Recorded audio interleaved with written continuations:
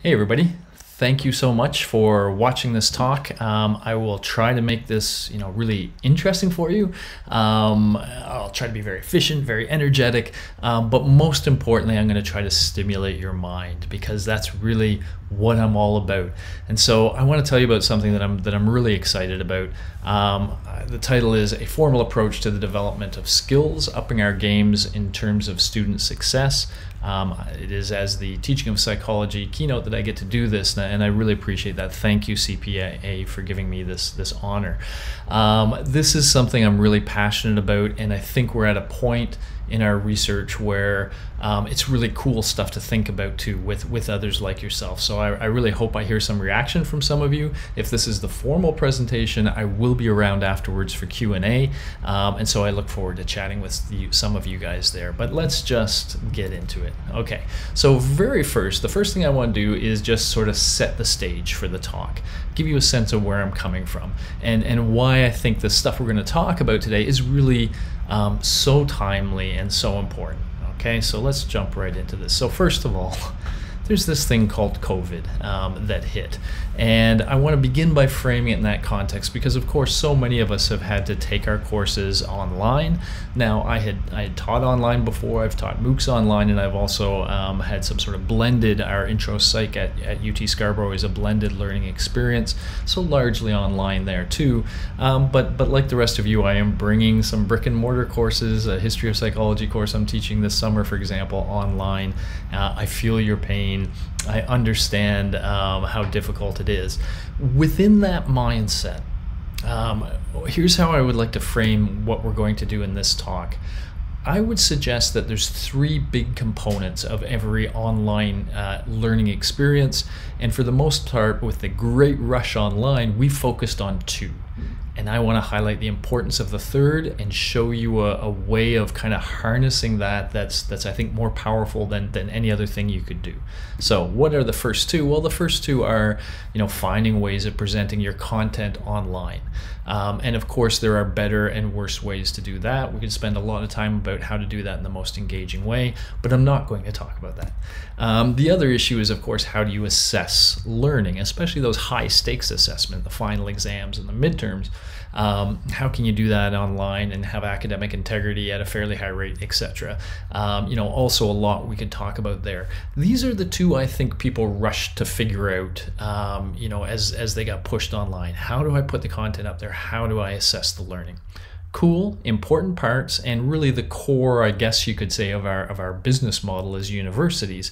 But the third part is the real, well, it's the part that means a lot to me and the part I'm going to focus on.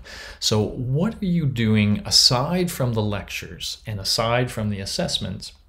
What are you doing to really get your students working with the information that they're learning? Because we know that sort of active learning both deepens their learning of the content, but also that's where they get to exercise their transferable skills, their core transferable skills. And I'm going to spend a lot of time talking to you about them today. And so we're really going to focus on that third thing, the active learning experiences you give your student in your online course, and how can you make those as rich and deep as possible. I'm going to suggest a way. But before we get there, develop core transferable skills. What do I mean by core transferable skills? Well, before we get to what I mean, let me just make sure we're all on the same page on this following point right here. If you want to teach skills, you have to teach them differently than you teach information. I like to use analogies like this. You can learn a great deal about guitar playing in a 1-hour lecture. So you could sit there and someone could tell you a whole bunch of things about playing guitar, and you could learn a bunch of facts in an hour, especially if you found it engaging. If it was a good structured presentation, you could come out of there knowing a whole lot about guitar. But if you want to play guitar, if you want that skill of using the guitar, you're not going to get that in an hour, and you're not going to get it by sitting and listening. You're going to get it only by doing, by playing. And that often means being not very good at first, but through repeated practice, especially in a structured environment, a nice formally structured environment, as I'll hit in just a moment, those skills slowly get better. right? And that's the kind of learning experience we want to provide. But how do we provide that? And, what are we even talking about? What skills? This is a sort of grouping of skills that, people talk about these in different ways. Cognitive, interpersonal, intrapersonal. This is one potential grouping. I tend to boil these down a little bit more. So for the cognitive skills, if you look at a lot of the things in that knowledge, it has things like knowledge there, but really critical thought and creative thought. Are two critical ones. There's some of these, by the way, active listening. I wouldn't have put in the cognitive. I would have put it more in the interpersonal. Yeah, exactly. So yeah, the interpersonal. So anyway, we have these cognitive skills. We have these interpersonal skills, your ability to communicate with other people, which is both expressing yourself well, but learning to listen to others, learning to, divvy up work and collaborate with them well. So those abilities to work with others successfully. And of course, intrapersonal, often your ability to learn and develop and grow depends on your knowledge of yourself. And so it's a core skill for literally personal development. And so these are the 5 I'm going to be highlighting. And I'm going to suggest that the same story as playing guitar applies to these skills. If we want our students to develop these skills, we have to give them repeated, structured practice in a formal environment with lots of feedback. How do we do that? We'll get there. But these are the skills I'm talking about. All right. So a couple of things just I want to highlight. These skills pre-COVID. These are websites from pre-COVID. This was a core thing. We realized that the job market was very dynamic and changing. And so the notion was, if we want to prepare our students to succeed in this uncertain future, which is even more uncertain now, these are the skills they need. I might call them the skills of success. You'll see me use that term sometimes. If you're a good critical thinker, a good creative thinker, and a good communicator, and you know yourself well, you can succeed in almost any context. And so, yes, these skills were critical pre-COVID. The economy is going to get tougher, and they're going to be even more important. So the federal government realized that. Even the Ontario government seemed to have realized that, even though they were a little, less let's not do politics, shall we? But let's just say, even whether you're a liberal sort of perspective or a conservative sort of perspective, both sides understand how important it is for students to be ready to succeed in their careers, and both have actually made monetary investments to try to enhance that. So this is something that is timely, and maybe more timely than ever to develop these skills. Okay, so we're going to get to the how we're going to do it. But just before we get to the how we're going to do it, I just want to have some odds and ends, and then we'll have the context all set. Okay, so what are these odds and ends? This is, by the way, I'm teaching history of psych, I mentioned to you, and you get to learn stuff while you teach. Who'd have thought that? You learn all kinds of stuff. So one of the things I learned early on with Wundt and his inverted U curve and how it applied to all sorts of things, and he worked with, Berline, actually he didn't work with Berline. Berline actually took those ideas and adapted them and created this hedonistic inverted U, which can be applied to all sorts of things. I want to talk about how it's been applied in the skill world. And it's sometimes seen as reflecting the sort of payoff for investment in that world. What I mean by that is, when somebody begins learning a skill, imagine this is the time they're putting into practicing that skill.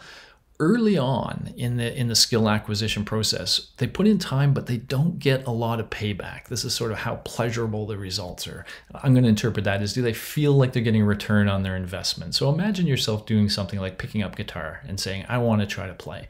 And you practice and you practice and practice. And in fact, I think this part of the curve is generous. The reality is it would be very flat for a while before it starts to up curve. So it feels like that early practice isn't doing a whole lot.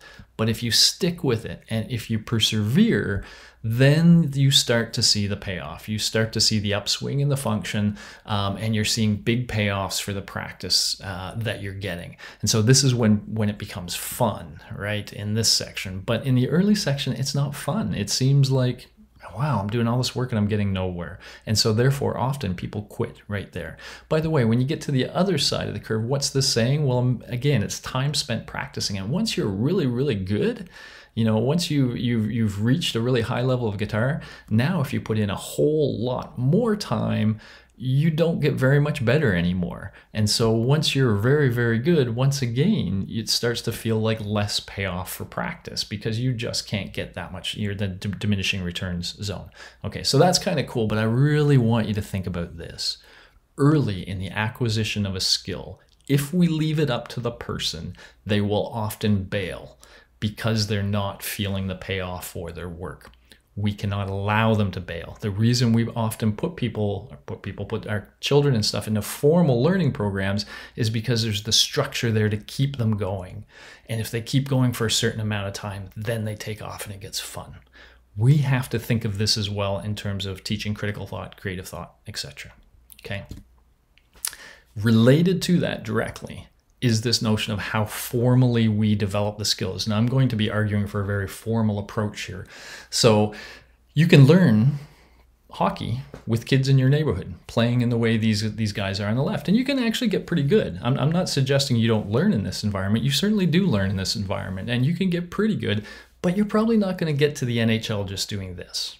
If you want to be the best, if you want to reach a really high level of skill, you need something much more structured. You need a more formal learning experience where you drill certain skills and have the repetition and the feedback that you need to really, really improve. And so this is what I'm arguing we need in education. We need a formal, structured approach to developing skills in our students. And that's what I'm going to argue I'm going to present to you today. Okay, so here we are. That was all background. Skills are important, and we need to be formal about them if we want them to develop. So now what I'm going to do for the remainder of the talk is I'm just going to start with just to be clear of where everything fits, with a sort of standard contrast of what we're doing now often in our classes to do the sort of active learning part that I've been talking about. But then I'm going to present this alternate process, a process based on what I'm going to call formative peer assessment. And I'm going to show you how it compares, and I'm going to highlight why it provides that sort of learning environment we need for skill development. I'm going to end up making a bunch of strong claims about this when I'm done, and which, you shouldn't believe unless you see some data. Well, you can believe it if it makes sense, I guess. But all the better if you see some data that kind of supports the contentions I'm making. So I'm going to show you some data at the end of this to kind of support everything I'm arguing. Okay, so I've held you in suspense. I've suggested there is this way to do things. Now it's time to see what that way is. So let's start with, I don't know what that little triangle is. Interesting. Anyway, let's start with the traditional kind of approach that I want to contrast it with. And the traditional approach is we ask students to create something. This could be an essay. This could be a lab report. This could be, any sort of composition. And what we hope is that students will do some research to do this. They will think, have to think critically about how to present things in the right way, a nice structured argument. They are going to work on their communication, right, to say what they're saying. And so it is an active learning experience, and it is exercising some of these skills I highlighted. So I'm certainly not suggesting this is bad in any way. What I'm going to suggest is this is like kids playing hockey in the neighborhood. Yes, it does what we want. And yes, if we just give writing assignments or various other assignments to our students, yes, they will exercise these skills, and yes, they will get a little better. But what I'm going to argue is we can do a lot better for our students. And so here's a process I'm going to tell you about. It's called formative peer assessment. It starts the same way. Give students some composition to create. And it can be a very open-ended composition. It can be anything you want. I'm going to be a little cagey on the word composition. Notice I'm not saying writing piece, because it can be anything you ask students to do and hand in. But rather than in the first case, they handed it in to the professor and the professor graded it. In this case, this is just going to be the first step of a 3-step process.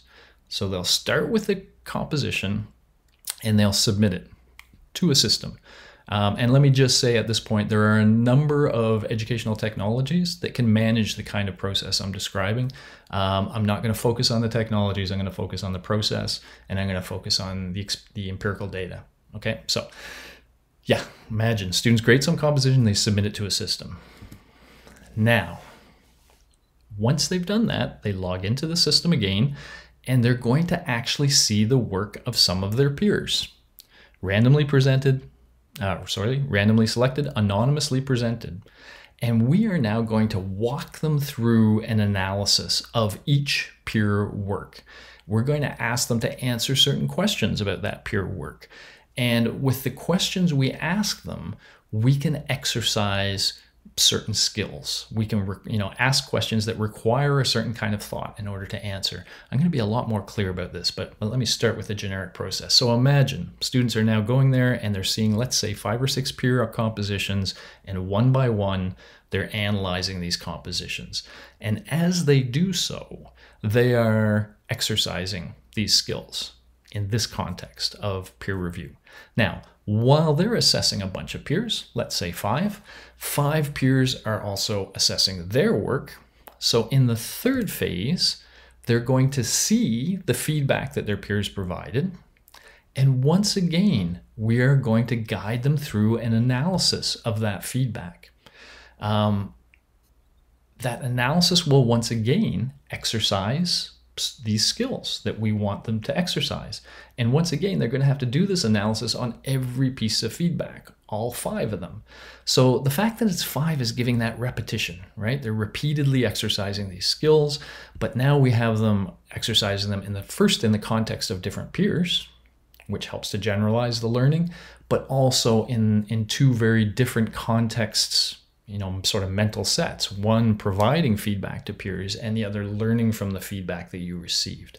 And so there's going to be a whole lot of drilling of skills going on here across different contexts, exactly the kind of thing you need to build up a skill, because it's going to provide that repeated structured practice.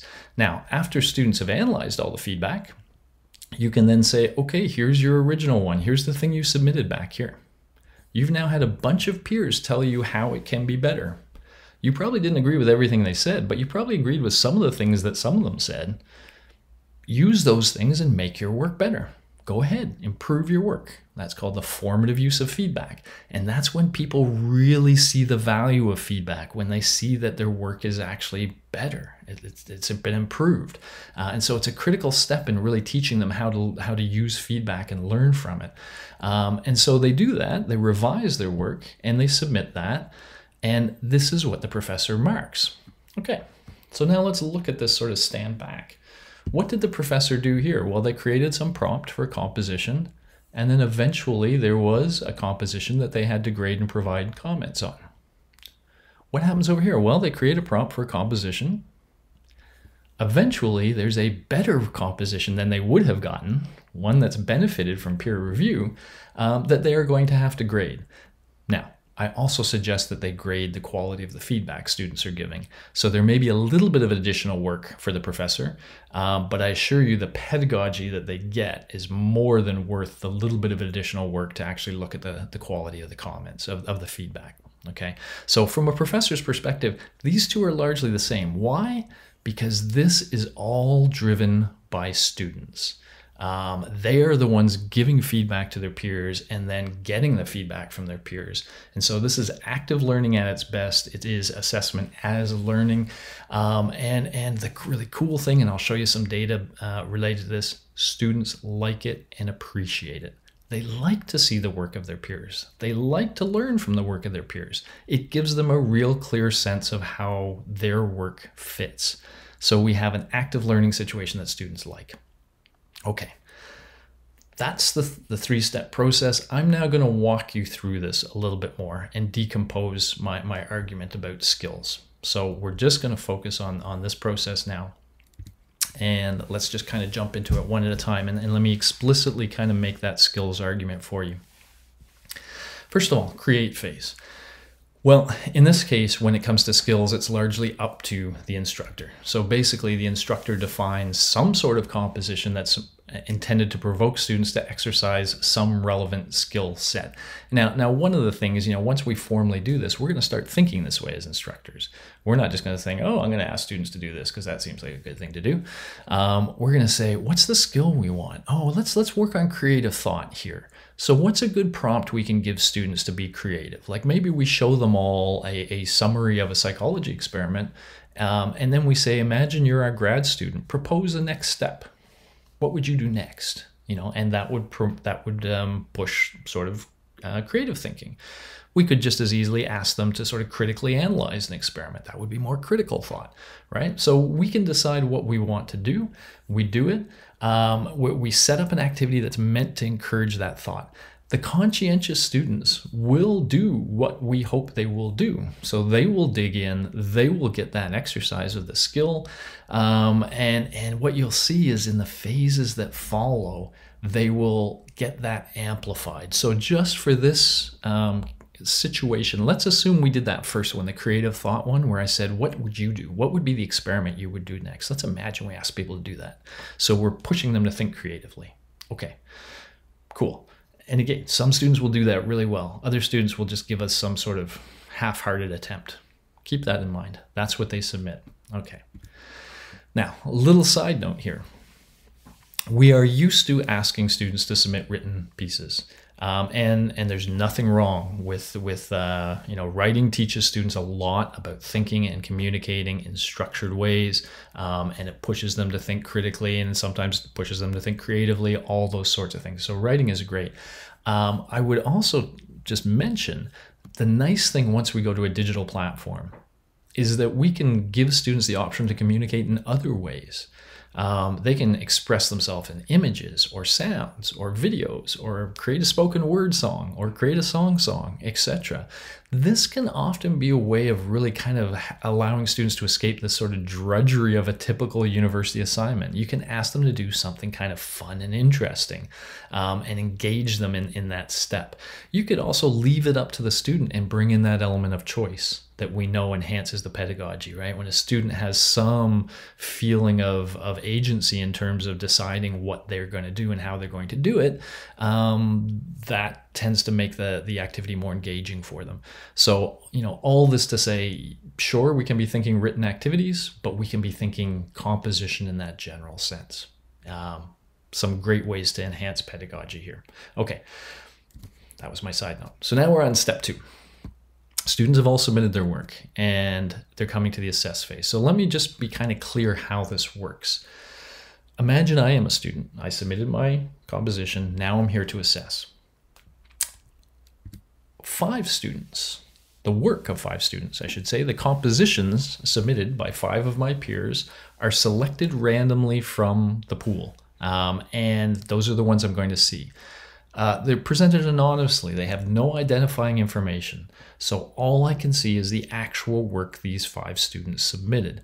But that anonymous thing is really nice, by the way, for a number of reasons. First, it just gets rid of bias. If you can't see a name, you don't know the gender of the individual, you don't know the cultural background of the individual, all you know is their work.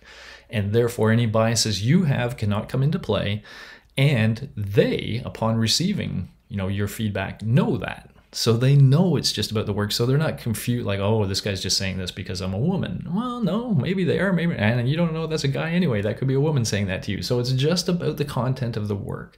And that kind of makes it much more sort of intellectual and focused. The other cool thing about anonymous feedback, and there's a lot of research showing this now, is that people give more direct, easy to parse feedback when it's anonymous. When they know the people, when they can see the names of the people they're giving feedback to and they think that person might know them, then they become much more socially couching in their terms. They don't want that person to be upset with them and angry with them in real life. And so they take pains to be, really nice or friendly or socially couch things, which can make the point that they're trying to make get kind of lost. And people have trouble pulling it out. But when it's anonymous, then people tend to say what they mean. Okay, so let's talk about that say what they mean. Here I am. Here's 5 of my peers. I see the first peer's work. And now I can be asked some questions about it. And this is where the instructor comes in and where you have a lot of flexibility about what you do. Let me give you an example of a kind of question. You could tell this student, I want you to read this peer's work very carefully. And I want you to think of all the ways it could be better. But then I want you to zero in on the one thing that if they fixed, that would lead to the maximum improvement of their work. Tell them what that thing is, but then also give them some sense about how they can fix it. And of course, do this all in a way that's with the right tone and such, so that they'll actually want to listen to what you say and learn from it. Okay, so just to answer that question, we're going to have to engage critical thought to find that biggest flaw, creative thought to figure out how it could be improved, and then expressive communication to express this all to the given peer. Okay, so even if we were just asked that one question, you would engage those 3 skills when you did it with that peer, and then you'd engage them again and again and again and again. Repeated practice. Structured? Well, yes, it's the questions that provide the structure, and you don't just ask one question. You could do, a number of things. Please highlight something this person is doing very well. So now you're looking for, again, it's sort of critical thought. What is something this person's done really well? And that will reinforce that positive attribute of the work in the student's mind that's giving the feedback, right? They'll see all these good things. Oh, I should be doing more of that. How good is this work relative to your own composition? Now you're explicitly asking the student to compare that work to their own work, which is a great way to develop metacognitive skills. Here's something I'm going to highlight at near the end of the talk with the research, but I want to sort of throw it out there now and get you thinking about it. You could ask them to apply a rubric to the work. Let's say you ask them for an argument, to write an argument on one side or another of an issue. There are great rubrics that kind of spell out the structure a good argument has, what are the components of an argument, and what constitutes, not doing it well, doing it okay, doing it quite well, and doing it excellently. And so you could ask the students to apply this rubric. And now they're really kind of saying, well, how good is that student's argument? Well, what do I mean by that? Oh, here are the components. So they're learning the components of the argument. They're looking for it in the work of their peers. And so whatever it is, like in this case, the argument, they're learning it really well by applying that peer. And you could even ask them, what grade would you give this if you were giving them a grade? Those are the sorts of questions you can ask that will promote their mind to think about the work in various ways. And once again, they would answer all of these questions about the first peer, and then they would do it again, do it again, do it again, do it again. So in this peer review phase, they are already getting a lot of repetition and practice drilling their use of these skills. Cool. And this is just going to be one of the situations where we do it.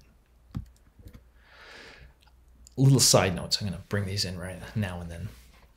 One of the cool things, again, about digital tools is when you're giving instructions, the instructions can include digital resources. So if you are, for example, going to ask your students to give feedback to each of their peers, what a great situation for teaching them what it means to give good feedback. So within the instructions itself, you can embed things like videos and create little micro learning opportunities. This is a video about how constructive feedback for managers, how you can give good constructive feedback. I like them for managers because it kind of brings that real world into it a little bit, right? Gives a little bit of that experiential learning vibe to it. Think about using this skill in the real world. But again, now all students watch that video, which tells them how to give good constructive feedback. And if we do that before they give feedback to their peers, we're kind of calibrating them all, getting them all on the same page and teaching them what good feedback looks like at the same time. So we have opportunities along this process to add little micro learning situations that will really help the student both as they go through this process, but also learning a skill that's very valuable in life in general. Okay, so where are we? We've had the great phase where people in our condition, we're going to propose that next experiment. we're in the assess phase where they're going to look at each of these peers. And just to unpack this assess phase a little bit more, each composition you have to think about critically to answer these questions. Often you can involve creative thought by asking how things can be improved, etc. They all involve expressive communication, because that's what feedback is, giving feedback. And again, there's this doing it again and again and again, that repeated structured practice. Okay, so they've done this. I, as a student, have given feedback to 5 of my peers, let's say. Cool, I'm done. Third phase, third step. Here I am again.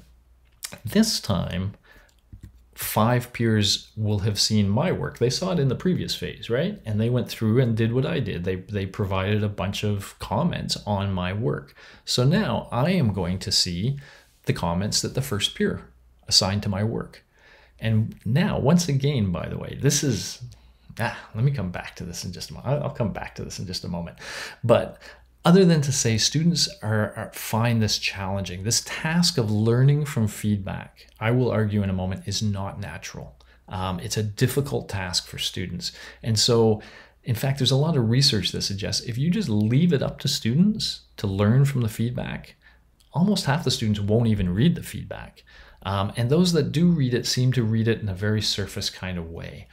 So if we want them to really learn how to learn from feedback, we're going to have to scaffold it a bit. We're going to have to help them with this process. And so how do we do that? The same way we did it in the assess phase. We say, hey, listen, each piece of feedback, I want you to critically analyze it. And we ask them some questions. So for example, we might want to teach them this core thing I'm going to tell you, that almost every time you get critical feedback, it feels crappy. It does not make you feel happy. It feels like somebody is telling you why your work is not as good as it could be. And that kind of feels like an attack. It kind of gets our amygdalas going. I don't have to tell you guys about amygdalas. Gets our sympathetic nervous system going. And what do we want to do? We want to fight or flee, right? And so a lot of students flee feedback. Some of them maybe fight it. They say, I don't agree with this. I don't agree with this. What do we want them to do? Sit, listen, and learn.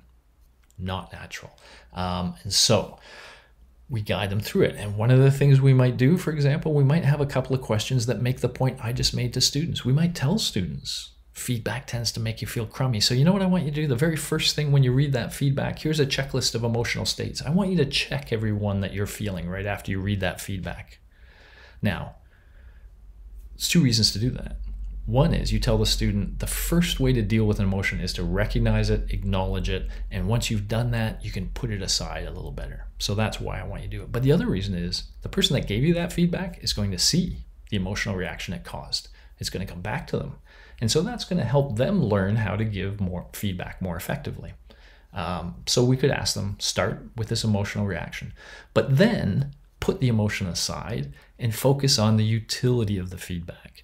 Regardless of the tone, regardless how it made you feel, when you read this peer's feedback, do they give you some clear, actionable ways of improving your work?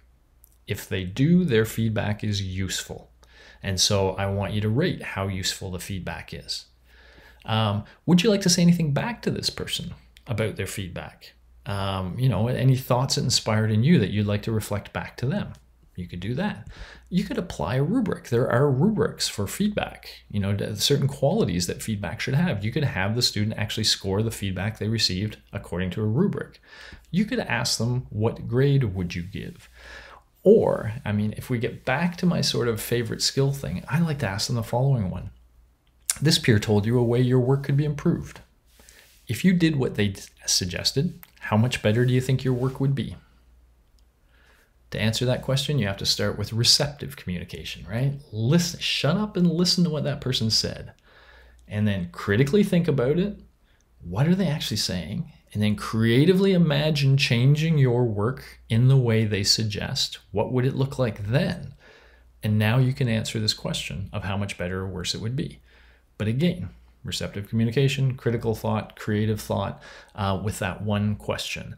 And you bring in a bunch of questions and you can do all sorts of different kinds of, pushing different skills to be used as you go through it. And whatever skills they have to apply when they look at the first piece of feedback, they do it again and do it again and do it again and do it again.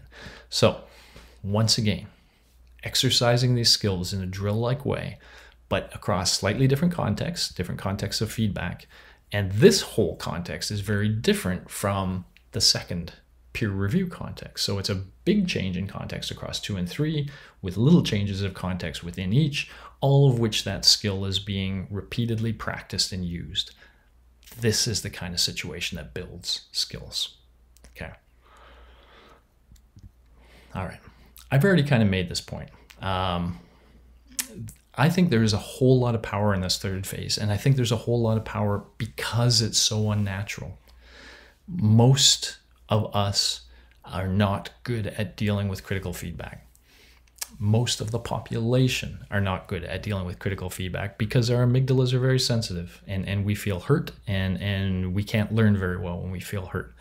This was, you can find the whole article there on the bottom, but just to highlight, this is certainly true when it's students consuming feedback. So 39% of students indicated they spent 5 minutes or less reading the feedback. There's another study that suggests 50% don't read it at all. So hey, a total of 81% spent 15 minutes or less reading the feedback that they got. They aren't thinking about what they might learn if they tried to respond to feedback. That is not what you think when someone's critically analyzing you. You don't naturally say, oh, let me stop and think about that because I bet there's something they just said that I could use to do better next time. That's what we want them to do, but that's not what they do. They go, oh, no, or they get upset, they leave, or they say, no, that's not true. They fight or they flee. But again, if you can teach them not to, and with that structured approach to having them analyze and use feedback, we're making them kind of go through a process of analyzing that feedback and then using it to improve their work. Remember that Wundt curve, that Wundt-Berline curve? We are not allowing them to bail. We're saying, no, you have to keep at this. And it's a structured approach, so you must continue. And you know what? Eventually, as you do this more and more, it's going to start to be fun. I don't know about fun, but you will see the payoff for the investment. You will, and this is what's happened to all of us as graduate students, right? We got reviews back and we wanted to fight or flee. But we eventually learned you come back to them and you take those words and you improve your article and my goodness, it's better. And then we do that again a second time and we do that again a third time. And eventually we reach a point where we assume those reviews are going to help us improve, but it takes a while. It takes a while. We still don't like reviews, right? Do you like opening reviews? So it's that same notion. So I just want to, highlight that. That's part of the mojo of this structured approach is that it really kind of pushes people through this process and gets them to the point where they start to see the payoff for their learning. Okay. So in this reflect phase, in this third phase, then, you have to analyze and decide whether you agree. So it's receptive communication, it's critical thought, it's metacognition. You have to, I didn't mention this, by the way. After they analyze all the feedback, you then always should give students an opportunity to revise their work with that feedback, use it formatively. So now they have to think about, how do I do that? Which comments do I bring in? Which do I don't? What do I change in my work? What do I not? So critical thinking, creative thinking. And I often like, just like that letter to the editor, I often like at the end saying, hey, I want you to now tell me which peer comments you changed your work to incorporate and which you ignored and why. Give me a good rational analysis of how you went about revising your work in light of this feedback. And by the way, it's really cool that peer feedback isn't always good because that's what's pushing students to kind of figure out if they agree with it or not. And when feedback comes from an expert, students just go, well, they must know what they're talking about. When it comes from a peer, they're like, I don't know. And so that's a great place for promoting critical thought. Yeah, you should know. You shouldn't trust your peers. You should think about it and decide whether you agree. Okay, so that's the process. And I know I kind of, belabored that point a little bit, but I think there's so much in what I just said, so much sort of rich pedagogy, and I hope you agree with that. And here are my big claims. This is why I'm so excited about this. I believe that this process, sort of depicted on the bottom, can be used to formatively develop virtually any skill that you can provoke with a question. If you can come up with a question that makes students engage that skill, then you can use this process to exercise that skill. I believe it can work in any context at any level of instruction. Why? This is a process. It's content agnostic. It can certainly work in psychology, but it can work in any area. There is nothing content connected to this. It's the process. It is our peer review process to some extent, right? Do you think a lot? Do you practice your thought while you're doing peer review? I hope you do. I hope people do. Okay, and now here's going to be a cocky claim that I'm just going to throw at you now. Not only can it develop skills, but it can also provide an on-the-fly measurement of any skill captured by a validated rubric. And I think this is critical because I want universities to take skill development seriously, and they will only take skill development seriously if they can measure it. We accreditate learning. If we can't capture that learning somehow and measure it, then a lot of the mojo is lost. And so measurement is important, but I don't think it's a problem. I think it can happen very quickly and easily in the context of this sort of approach. How does that happen? Okay, so we're going to bring in rubrics here. And preferably validated rubrics. So if we stay in the skill world, the Association of American Colleges and Universities has developed these value rubrics. And we've kind of been in close touch with them. I'm good friends with some of the people at AAC&U now. And they've developed, in fact, 16 different rubrics related to the sorts of transferable skills people are interested in. You know, here's an example of the top four here. But they have 16 rubrics related to almost any of these skills we talk about. And so the notion is this: let's say we care about critical thinking. Okay, what if we, first of all, ask students to do some activity that exercises critical thought, right? So we maybe ask them to do a critical analysis of some scientific paper, some psychological paper, find the flaws. There's at least 6 flaws in this paper, maybe 10 flaws in this paper, find them, but also just critically analyze the paper in general. And so let's say we're going to focus on Jojo, the student here, but let's say here are the 5 peers' work that they're assessing. So they're going to apply this rubric to these peers' work. And while they're doing it, I call this ear training because it's like a musician listening to other musicians playing music and listening from that experience, right? Which is a big part of music training. I suggest it should be a big part of critical skills training too. Have them look at other people trying to demonstrate that skill and have them score how well they do. And they do that by applying that critical thinking rubric. So I think pedagogically, this is very powerful for Jojo, okay? But of course, Jojo also wrote a piece, and that piece was assessed by these 5 peers. And these 5 peers all applied the critical thinking rubric to Jojo's work when they assessed it. So that means we have 5 independent measures of Jojo's critical thinking skills as determined by this rubric. There is a lot of research now that suggests that if you average together 5 or 6 peer assessments, they provide a valid and reliable measure that's on line with what other experts in the field would measure. If that's true, then we can average these 5 scores and we have a measure of Jojo's critical thinking ability. And we have that just while they were all doing an activity. We didn't have to go ask them to do something else to measure their critical thought. We didn't send them off to the Cornell critical thinking test or anything like that. We just said, do this assignment. And then at the end of the assignment, we have their critical thinking score. Okay. Now, I thought 55 minutes seemed like a ton of time, but I got a couple of things I want to do now. So what I want to do now is give you some data related to those claims.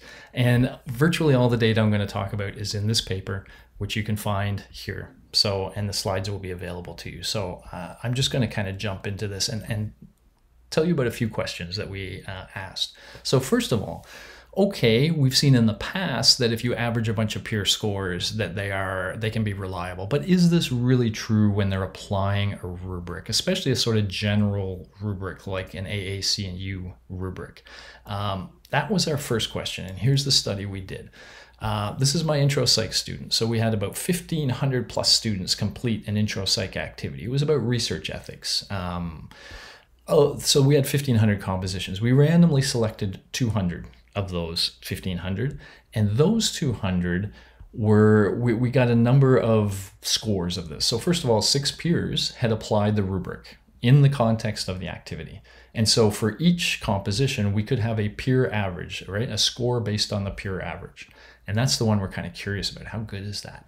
But in addition to that score, we also asked 2 teaching assistants to score all 200 compositions to allow us to get an idea of agreement and such between the 2 teaching assistants. We also paid for the services of 2 AAC&U experts. So they have experts that have gone through a training program about how to apply these rubrics well. And so they are kind of our gold standard. And I also applied the rubric to each just to see where I fall in. Okay, so what did we find in this study? First of all, these are the overall averages. And this is a score that could go as high as 4. Yeah, 4. 4. Okay, there's the 4 there.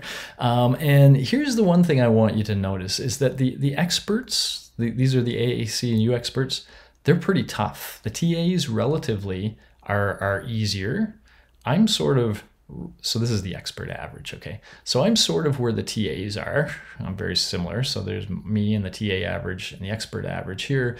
And the peers are more generous than any of us. Okay, so that's one of the things. There is a bias that peers tend to overestimate. They give a higher score than experts would. That's a fact. But here's the kind of cool thing. And when we look at correlations and kappas, okay, so just to make sure everyone's clear on that, correlation is sort of, if we have 2 experts score these, do they tend to rank order them the same? Are they in the same relative positions in the list, how certain ones come out? Whereas kappa is, are they in the exact same positions in the list? If this one was ranked first, is it also first for the other expert and second and second? So kappa, it's harder to get a high level of kappa, but kappa is absolute agreement. Pearson correlation is relative agreement. What we see with the experts is they're really good on both. Okay, you give 2 experts these same things, and for written work, by the way, these are good scores. I know they don't look hugely fantastic, but they're good. And the experts are doing good with both. The teaching assistants are doing good in terms of their correlation, but they have not so good in terms of kappa. Why? Well, you might have noticed if I flip back here quickly, these TAs this one's more generous than this one. Okay, it's giving higher scores than this one. And so that's what's really causing this to be a little lower. One TA is giving higher scores, and so the scores are not absolutely matching. There's a shift of a sort, but their relative rank is right within the list. Does that all make sense? I hope so. Now these are sort of this is sort of our standard, right? And universities, this would be a really high standard if we could reach it. And so the question is now, how does it look when we look at the peer averages? So this is the correlation and the kappas with the peer averages with each of these 3. And let's just really focus on this part of that, because these are just the individual people here. So if we look at the expert average with the kappa, so did the peer average predict in relative terms the expert average rating? Yes, it did. Pretty well. It also predicted my rating pretty well, and it also predicted the TA rating pretty well. Again, in terms of the relative, so the ones that the peers thought were good, we also all thought were good, but the peers thought they were better, right? So when we look at the absolute scores, we're not seeing a lot of absolute agreement here, but we are seeing relative agreement. And so that's sort of the punchline with applying the rubrics. And my story, by the way, just is as you become more expert, you get better at seeing things, right? That are like a lack of critical thought.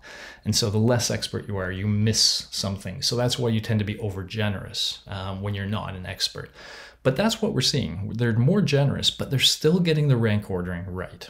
And so therefore, if we're just looking to see who's especially high in terms of critical thinking in our class, we can trust those numbers to tell us those sorts of things. Okay, cool. So that's one thing.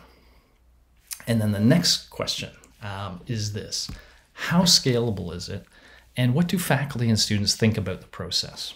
Okay, scalable first. In the second study that we describe in that paper, we describe how we had 14 different professors, literally a lot from Ontario, but some as well from, some from America and some from the Netherlands, Utrecht University, 14 different faculty. 9 used it in 1 class, 4 used it in 2 classes, and 1 used it in 3 classes. So it was a total of 20 classes. They were all over the board in terms of area, and they were all over the board in terms of level, first year to master's. And we just asked all of these people to try it in their class as part of this study and to give us a little bit of feedback. And so here's what we found from the faculty members.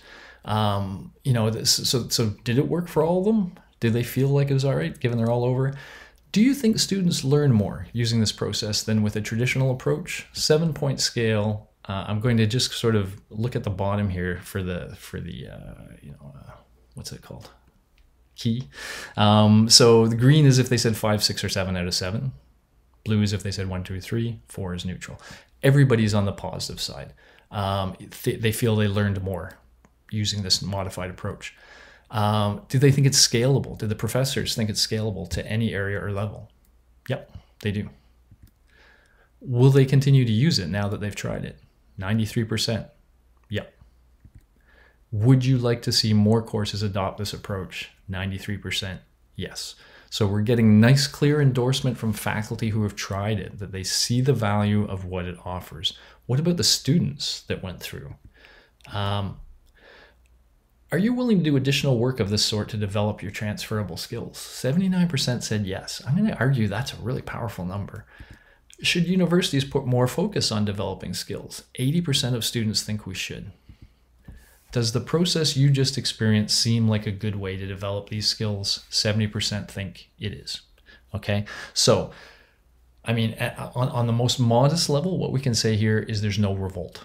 Okay, the faculty like it, the students like it. And there's already previous evidence that we have that shows that it actually has the impact we claim it should have. And so this is really cool. Why? Well, because often what we call active learning, students call additional work. And especially when the work is unfamiliar, it feels to them like we're making them jump through hoops. And so the fact that this is active learning that they're embracing is really powerful and really important. Okay. Yeah. Okay. Let's leave it there. All right. Well, I'm not going to have the full time to do this part. I thought 55 minutes was a lot, but I'm going to give you some rapid rounds. We do a lot of experiential learning. We want to send our students out to work with others in a corporate environment or something like that. That works out really good if they have good skill set to bring. But if they don't have a good skill set, then it's bad for everybody. So my argument is we should be doing things like formative peer assessment early to get students' critical skills to the point that when we do bring them to experiential learning, their skills are developed enough for success. These are going to be rapid rounds.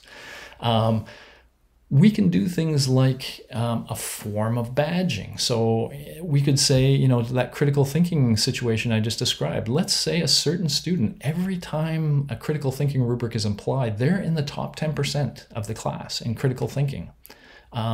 We could put that on an extracurricular record. We could start to have, or a digital portfolio or something like this, where we acknowledge the strengths that certain students have, and they could use this to help them get jobs that fit them well, etc. Okay, and then this one. Okay, imagine this is a program, and imagine different people are using this skill in different situations, and maybe they're applying different rubrics. So imagine in these courses, they measure critical thought by doing this process with critical thought. And in other ones, they measure creative thought. And in other ones, they measure oral communication. You can do all these skills. Here's how you can now use this data intelligently. Let's zoom in on this class up here. 4th year class. And let's say we're measuring critical thinking and we find that some people are doing better than others in this critical thinking. And we do a path analysis. And maybe we find that the ones that are doing really well at critical thinking here all took this course. We don't know what's going on in this course, but whatever's going on in this course, it's having a downstream effect that's positive. So maybe we should know what's going on in this course, and maybe we should find out what that professor's doing, and maybe we should try to have more of it. So the point here is if we start to measure these skills throughout our program, we can start to, in a very intentional way, optimize the skill development we're providing our students. You know, that's the real sort of goal of all this. All right, cool. So in summary, yeah, I think there's a strong appetite for developing these skills. I think when we use technology-enabled peer assessment, you need technology to do all the logistics, but that is a very powerful, in fact, I think the most powerful approach to skill development. When we combine this with rubrics, we can even measure this skill while enhancing the learning even more. I claim we can apply this to any context. And given that both faculty and students like it, it actually is scalable in that sense too. People will use it. Cool. I thank you very much. This is my contact information. Feel free to reach out to me. I think you're going to get a copy of the slides anyway. But I can give you some PDF of a chapter and research paper that connects with what I said. And heck, if you're interested in using this process, I would love to hear from you as well. So that's it. 3 seconds left. Excellent. I'm done.